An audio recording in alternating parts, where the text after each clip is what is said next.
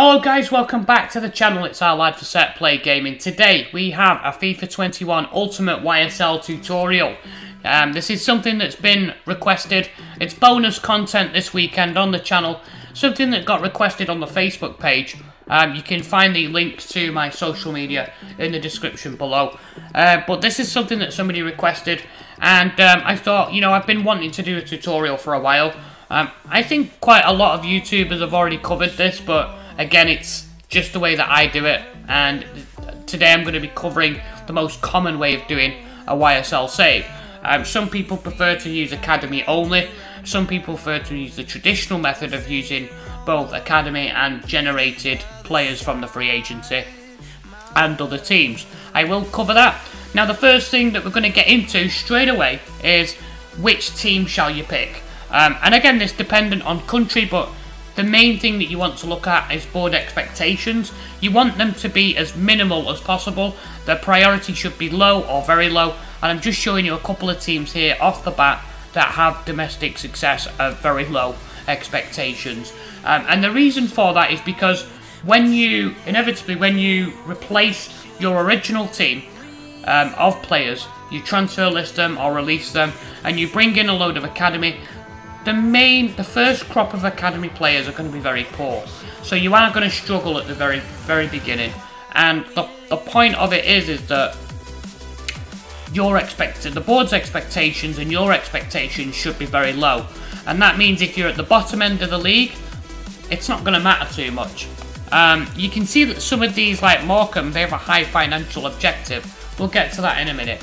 But for the most part, for the purpose of this save, I'm going to pick Barrow. They're obviously a very low-ranked team in League 2. And I guess some of this doesn't really matter. We'll choose Sterling and strict negotiations, but the pre-season tournament doesn't really matter either. For the most part, at the beginning, while you're trying to focus on building your academy, you're basically going to be simming through most of those. You can play them if you want, but you're going to have the majority of it. You're going to be having, the original players, and that's kind of not really what you do on this save.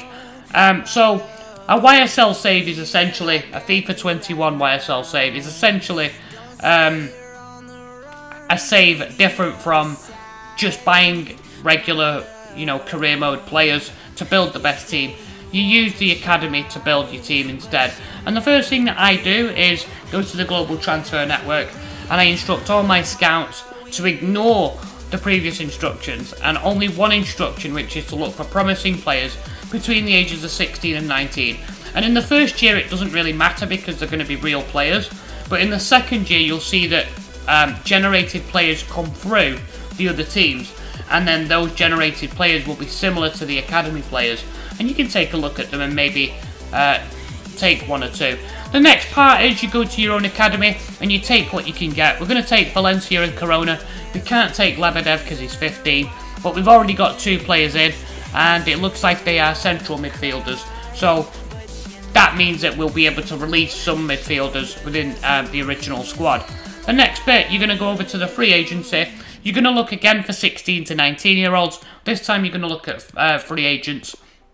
That's players without a club.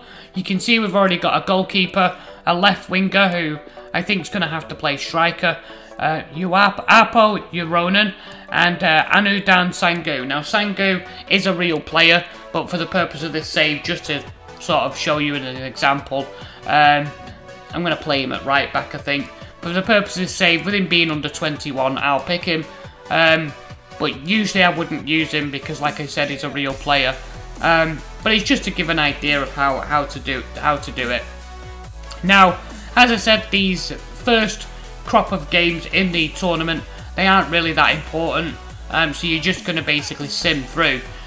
You're looking to basically just get established and get everything done at the beginning.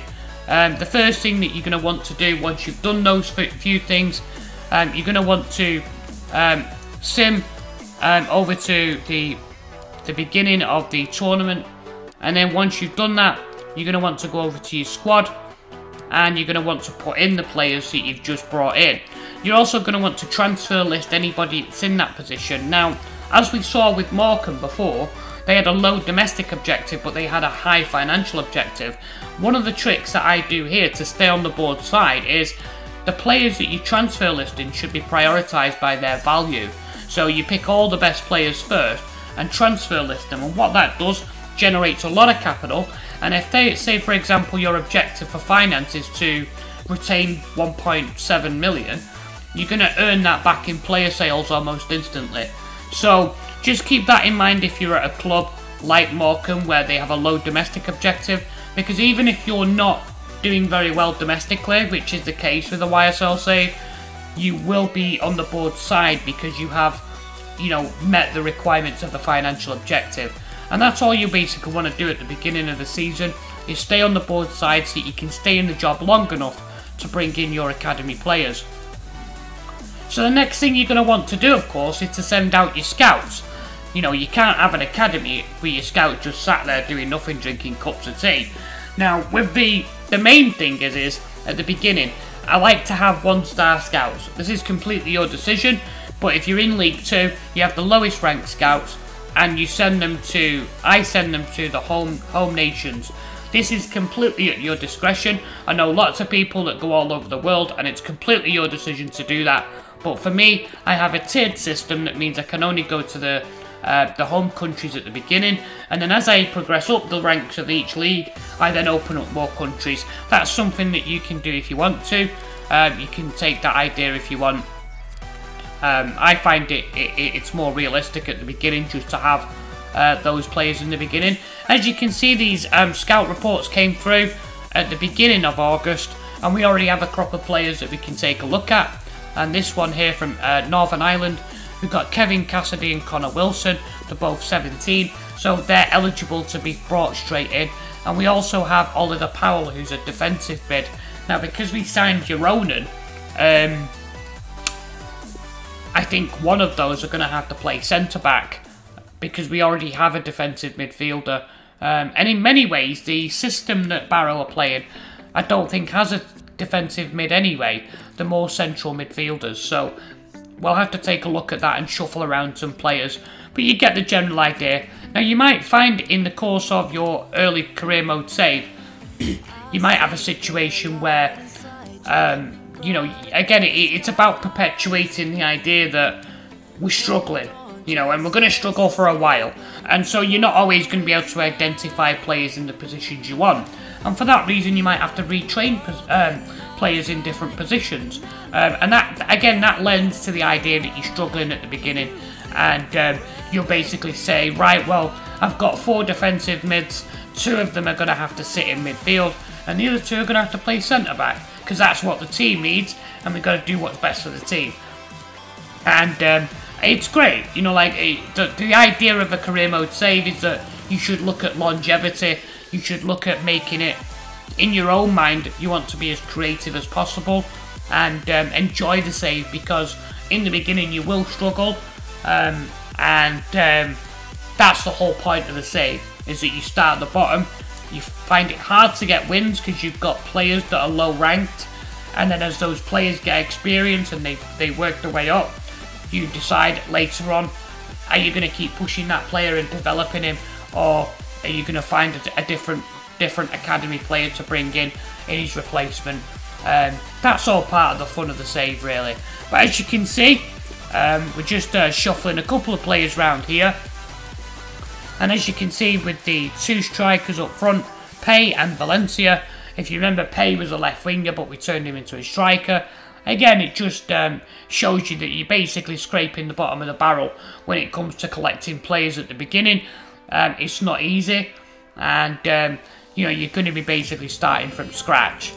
And then once you do that and you've got your first 11, you're going to want to do the same thing. You're going to want to repeat the process, so you'll send your scouts out again. If you're scouting the home countries, you might think, well, you got England, you got Scotland, you got Northern Ireland. And then you might leave the English save open and tell him to go back to England, and then you might switch Scotland and Northern Ireland up for Republic of Ireland and Wales. And you might do that for 3 months and then come back again. So you can just switch it for the first year and just only stay in those countries. Again, I do have it of a more tiered structure, so once we've been in League 2, you start to open up a couple more countries, but they're mainly the northern regional countries like Norway and stuff like that. They've added a couple more Eastern European countries this year, which makes things a little bit more interesting. You don't always have to have Belgium, Netherlands and Switzerland. You can go to Albania now. You can go to, I think the other country that they included was Belarus, was it? Belarus, I think, was another one. Anyway, so once you've created your first 11, you're basically going to send your scout out and look for a second 11 to make your entire 22 to 25 man squad of academy players. And as you can see, I'm in the beginning of September, so I've really been only going about a month, and I already have a first 11. So going into the beginning of the season, you know, I haven't had to do a whole lot of work to get this first 11 in.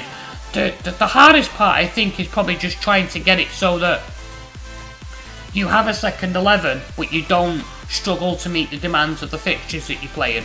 So again, this can be done a number of ways. You can withhold 11 original players and use them as backup emergency players, or like in the past, you can turn injuries off and just have the very, very bare minimum. Some people don't prefer to play games that have the original players in, so you can basically just sim to a loss if you want. I'm going to sim a game here. You can see that I've moved Jeroen from defensive mid over to centre back alongside Powell, and as you can see, that is a full first 11 now going into the game against Walsall. I'm just going to sim that one.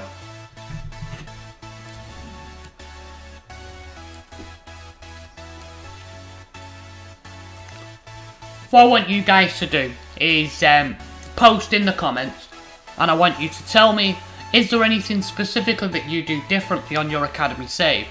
Is there a routine that you always do? Is there a country that you always must scout, regardless of which team you pick? Do you usually avoid doing League 2 and go somewhere else, like Austria or Switzerland? You know, let me know in the comments. Is there anything that I glaringly missed out?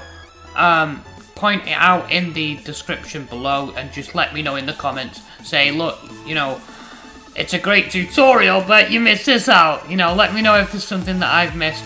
I want to hear your guys' suggestions as well. Is there anything you think that EA could do to improve a YSL save? Is there any countries that they've missed out that you'd like to see? Just stuff like that.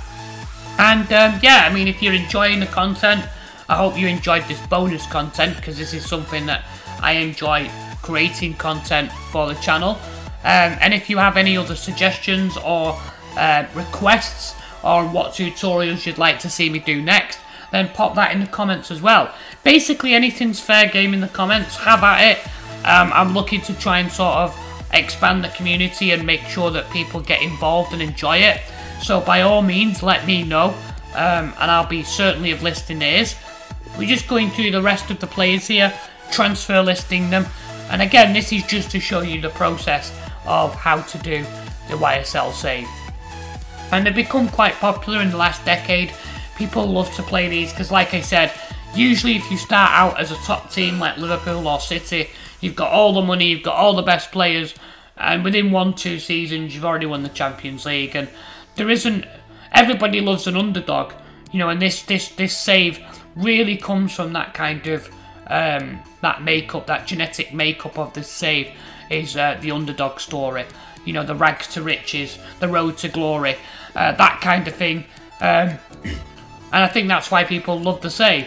So what we're going to do is we're just going to show you a quick example of the Youth Academy in action in this Cheltenham save. And yeah, I've enjoyed making this tutorial for you guys.